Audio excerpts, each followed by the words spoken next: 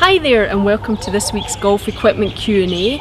I'm Valerie Melvin, I'm here with Frank Thomas, and we're here in South Africa where we just successfully launched our Certified Putting Instructor course. South Africa is a wonderful country, and if you have a chance to visit, certainly come along and experience it. There's some wonderful wildlife. But don't worry, that's not real. Frank, the question this week was from Harold. Harold wanted to know, do you feel that some of the recent equipment regulation has been sort of stifling the game and affecting the growth of the game?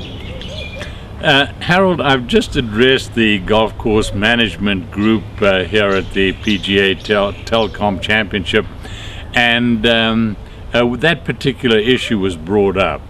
The answer to your question is no, I don't think that the regulations that the USGA and R&A have adopted recently for equipment have had a detrimental effect on the game, but I don't think they've helped. I think that we need to identify some of the problems that are contributing to the decrease in participation, and our website we have an extensive report on a survey that we did, and I think there are some issues there that we need to consider very carefully. Now, I think the money spent on some of the recent equipment regulations would be very much better redirected towards identifying the real problems the game has and then finding solutions for those problems.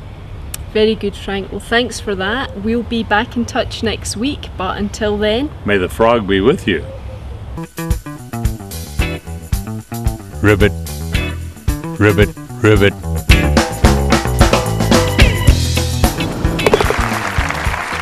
Find your frog at franklyfrog.com. Ribbit.